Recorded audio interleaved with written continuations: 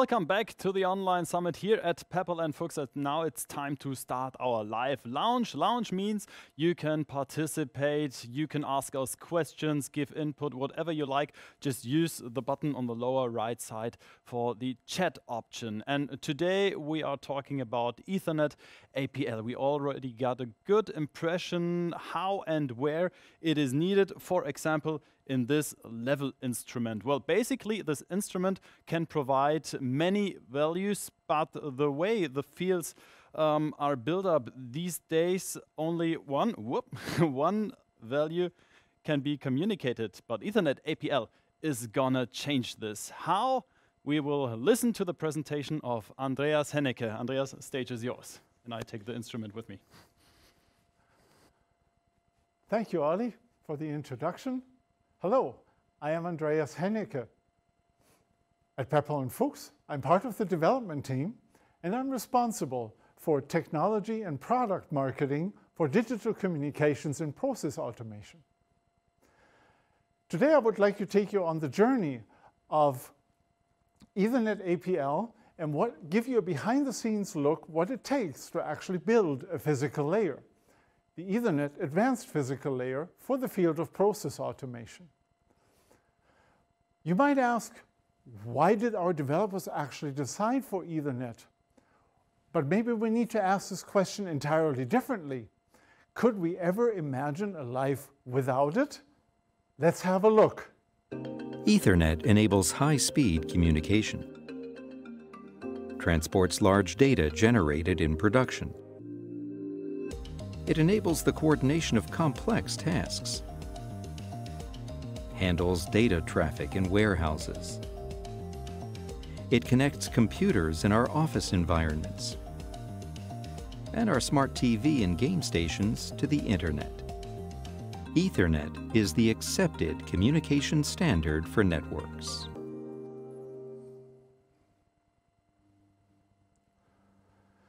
So, what does it take to build a physical layer? I have just split my presentation into 3 different parts. Let me take you on the journey of what it takes to define a physical layer. We will look at the installation concepts of what it takes for users to apply Ethernet-APL in their plans. And we will look at some ways on how we can actually improve our working processes if we have fast digital communication in the field of process industries. That will be under the title of compatibility. Well, we just started with this level instrument, and our users literally have thousands of them sometimes installed in the field, each of them only reporting one value at a time. With digital communication such as Ethernet, it would be possible for the instrument to bring along its entire documentation. And this means there will be no further searching for the right device description or GSD file or enhanced DDL file or FDI package, whatever the solution is that you're using to integrate devices into your DCS, that search is over because the device can actually bring it to you right out of the box. So we can actually design this with the documentation inside the instrument. We can store any type of parameters and configuration inside the instrument and the entire tag information. So this information is available as built. And our maintenance team can also have access to this information right there when the instrument itself reports an issue with itself and requires some upkeep from a maintenance technician. All of that comes together. So, in addition, we get a little extra, and that is digital communications. So, what is it that we actually think about when we think Ethernet? Here's how. Take a look. Think of Ethernet, and many people think of a connector like this. You plug it in, and your device connects to the network. No matter what the age of the device or the speed that it connects with, it always works, no questions asked. This does not work for the field of process automation, where we're looking for something more ruggedized, like a 2-wire cable. This provides us with the installation simplicity that is required to work in the field of a process plant. Ethernet-APL is all about defining the standard that allows us to bring Ethernet to the field of process plants. So this is the cable that we like to use in process industries. This is the cables that a user demands because it offers, for example, high resiliency to electromagnetic interference. It is also very easy to install because it only has 2 wires. And as one technician once said, you just don't know how many ways you can connect 2 wires wrong. But there are a couple of limitations that we have to overcome. First of all, Ethernet today, the way it is defined, only limits us to 100 meters of cable length. That is just plain not enough for the field of process industries. We're having some issues with power supply because instrumentation also want to be connected not only for communication, but they require power. And then the entire area of explosion hazardous protection. And as a side benefit, with Ethernet-APL, we're going to get just a little bit of extra speed. There are 4 aspects to communication that we need to standardize in order to provide a complete physical layer. That is communication, power supply, installation, and explosion protection. Let us take a look at each and every one of those 4 aspects. Number 1, communication. These are just a list of 5 different subgroups of IEEE committees defining single-pair Ethernet. And let me just point out one of them to you. There's currently a standard in development that will have 10 gigabits of Ethernet on 2 wires, but they can only do a length of 15 meters. Now that would be the type of cabling that in communication that you would need in a data center or inside a large server cabinet. On the other hand, we have those applications where you have more cable distance that we need.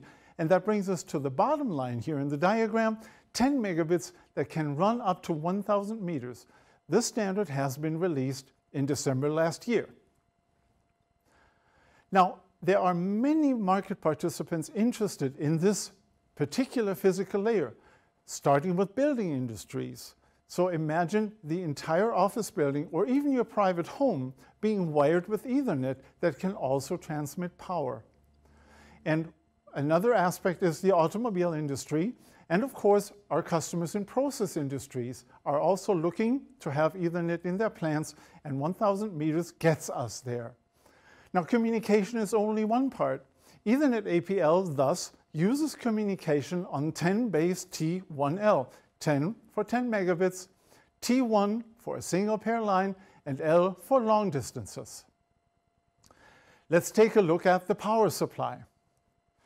The power, the way it is defined today, there are various standards also for Ethernet, such as POODLE, which is not the dog, but power over data line, or PoE, power over Ethernet, are different standards that provide power. Now, you will find that all of these 4 aspects are interconnected. So say, for example, we can transmit up to 92 watts of power, which is defined in Ethernet-APL. But then at the other end of the spectrum, we also need a power limitation for the purpose of intrinsic safety. Now, with a 2-wire Ethernet, APL is extremely explicit, specifying polarity independence. So no matter how you connect the 2 wires, the instrument will always connect and work. What's unique about Ethernet-APL is that we have 4 different types of ports. Now, power source and power load are quite obvious, and you can also run Ethernet-APL as an unpowered port or an unpowered connection, where you have auxiliary power supply available inside the cabinet, or the device needs it anyway. The interesting part is a cascade port, which actually auto-adopts. So it will actually detect whether or not it needs to be a load port or a source port, depending on what the wire actually is transmitting to the port. We will see later how that actually allows us to very easily daisy chain devices with Ethernet-APL. Thirdly, there's the installation. The referenced cable type for Ethernet-APL is type A cable. This is a well-known cable type in the industry, and there's millions of kilometers literally installed in plants today. Now, building on this cable type allows us to easily migrate our plans. You can have screw type or clamp type connectors like the way you see them here in the picture. Now, I can tell you, when we first talked to the IEEE committee and we taught them about what we needed, a sturdy cable and a screw type connector, all the communications guys went haywire and said, "You want to do 10 megabits over this? This is not possible." Well, they had to learn a little bit about our connections that we actually need, and they actually adapted to that as well. And now we have a standard that allows us to do that. There are also M8 and M12 connectors available. Now let's take a look at intrinsic safety. This is an easy way to actually realize explosion protection for hazardous areas. If you're new to or intrinsic safety, please ask your Pepperl+Fuchs specialist. They will give you an introduction to this subject. It is an easy method to prevent sparks by limiting the electrical energy in a circuit. Now, there's a lot of calculations that need to be done, and they're typically done for each loop. And this is not very practical. And from past experience that we already have, a new standard is on the way in an IEC program, which is 2-wise. Now, this is short for 2-wire intrinsically safe Ethernet, 2-wise. And this particular standard defines interoperability. It gives you some very simple planning and installation rules. And because the electrical values are already kept by cable manufacturers and instrument vendors, it is extremely easy to set this up.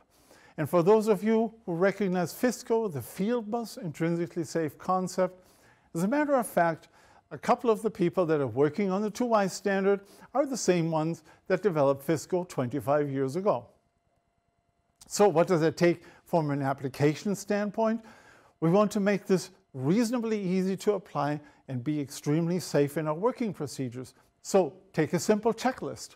Select the parameters relevant for your hazardous area and select the instruments that comply with this standard. Select the suitable cable that matches that, and you only need to document these things, and you're basically done. You have validated and verified that explosion protection is in place and safe for the plant to use.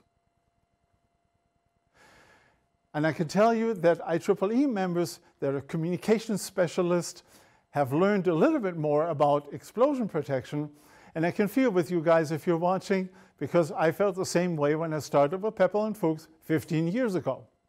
So now we have all 4 things in place: communication, power supply, installation, and explosion protection. With all those 4 ingredients matching properly, we can now run 10 megabits at 1,000 meters in the plant. And we can have concurrent access to the instrumentation installed there. Now, this doesn't happen because one company does so. There are actually 4 major user organizations involved in this process: Vietcom Group, ODVA, Profibus and Profinet International, and just in July of 2020, the OPC Foundation joined the club and lends their support to an Ethernet on 2 wires in the field of a process plant. In this project also, 12 companies collaborate, and they're important and very relevant names for process industries. Consider DCS manufacturers such as Yokogawa or Siemens. Rockwell Automation, Emerson, and ABB are behind this project. This is also true with instrument vendors such as Anderson-Hauser, Crony, Samsung, or Vega. It is a large team of 12 companies that is putting this together, and we're looking to produce a standard or a package of standards that make it easy for every vendor to adopt and every user to apply. So we have covered the basics of what it takes to define the technology for a physical layer. Now let's have a look at what it takes for you to implement it actually in a real environment. Here we go.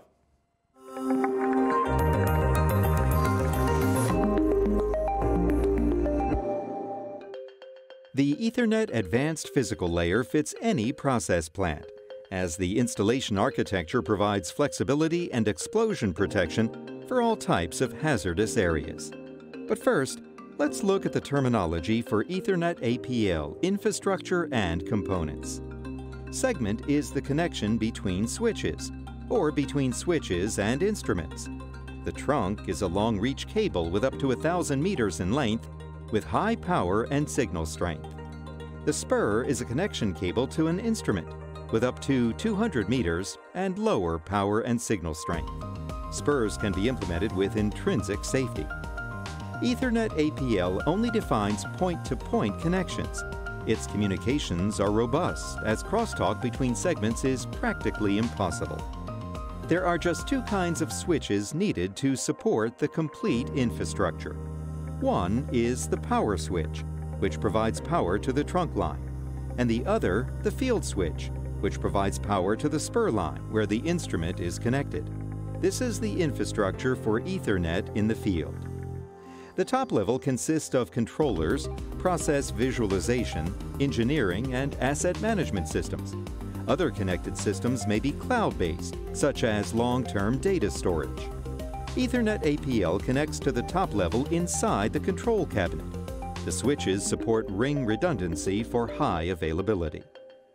Next, let's take a look at the Ethernet-APL infrastructure and topology for long-reach plants, common in outdoor installations like oil and gas, water treatment, and chemical plants, with cable lengths up to 1,000 meters to the field. Here, the power switch is installed in the control room. It provides the power for field switches and instrumentation. The field switch, which is powered via the trunk, provides the intrinsically safe barrier for the spur outputs. It serves the following attributes and requirements. Field switches that are powered via the two-wire cable. Distribution through the junction box in the field to multiple instruments.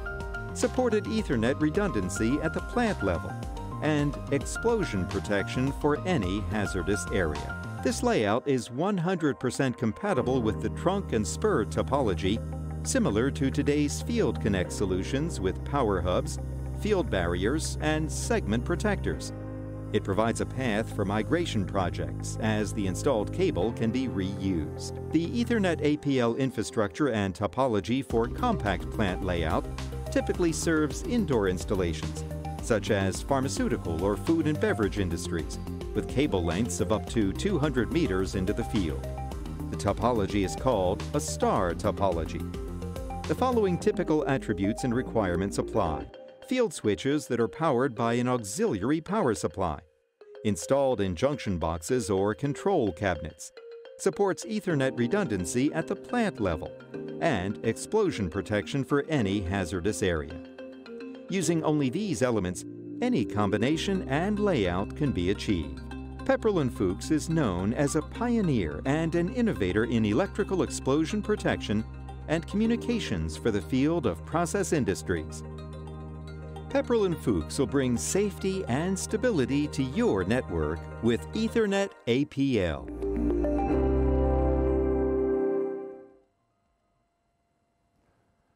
So it takes only two types of switches to build an entire infrastructure, and an infrastructure that meets the dimensional requirements in your plant.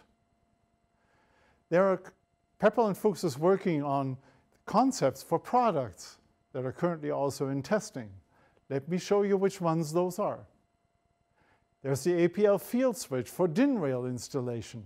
This type of switch is meant for cabinet or junction box installation. It's externally powered, and it converts standard Ethernet, the way we connect it today, to Ethernet-APL, and it powers the spur connection as well. The switch can be installed in Zone 2, Division 2, and it provides intrinsically safe outputs. There's the power switch. It converts standard Ethernet to the APL trunk.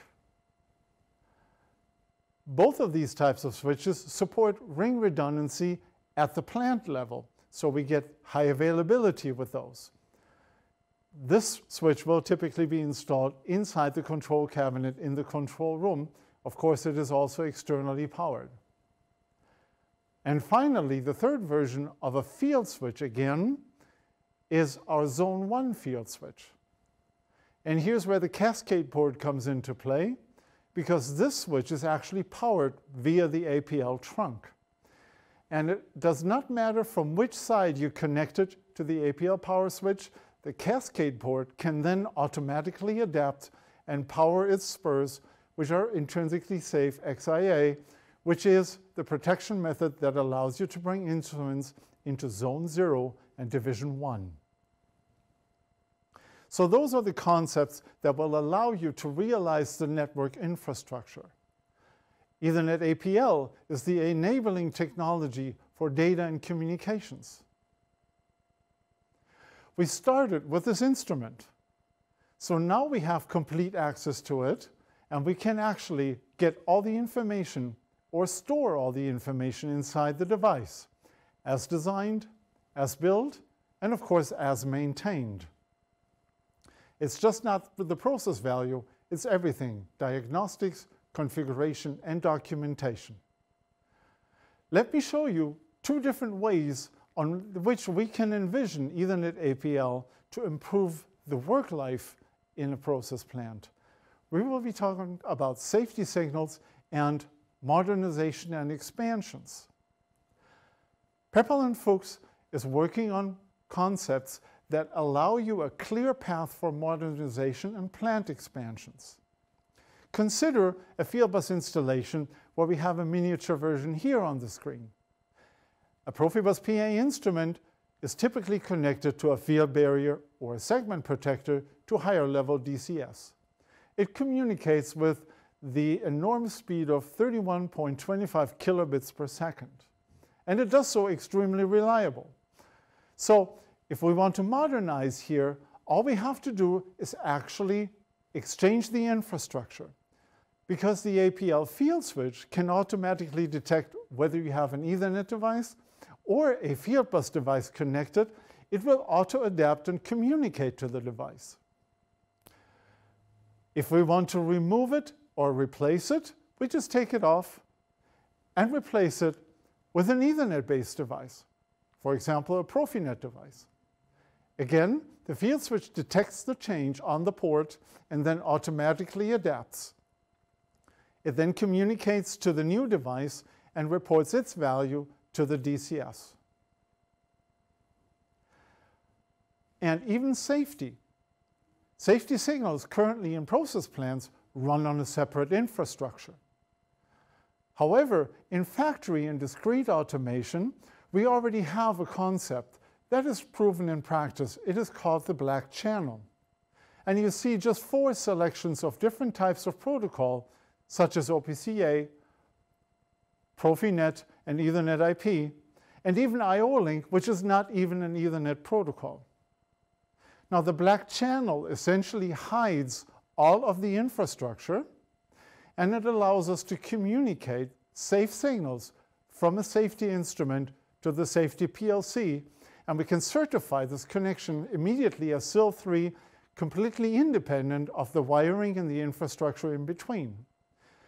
Now, with an Ethernet to the field, this would allow us to also have all safety instrumentation on the same channel and on the same wire, and we're saving on infrastructure. These types of protocols are all certified, actually by German notified bodies. Safety must be some kind of German thing, I guess. So it is a common and straightforward application, and we're sharing the same infrastructure, which will help all of us reduce cost. It will help the vendors, because safety is just a communication stack that will then be put on a proven in-use device. And it saves our users effort to actually implement safety in the plant. So, in summary, we're looking for this. Take a look. Ethernet to the field provides the data highway for concurrent access to the device from the controller, and for operations with high-precision process data, for superior plant performance, for maintenance and inspections with live data on the go via a tablet and app, for engineering with complete data for planning or applying changes to a system. And all of this is independent of your device or your location. The right data is always available with Ethernet-APL.